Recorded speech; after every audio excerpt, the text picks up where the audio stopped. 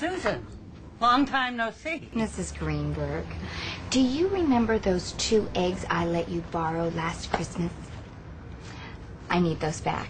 Oh gosh, honey, I'm fresh out, but if you want, I can run to the store. Oh, forget about it. It's not that important. But hey, since I'm here, do you still have that hatchback in the garage? Yeah, but since we got the sedan, it mostly collects dust. Can I borrow it tomorrow?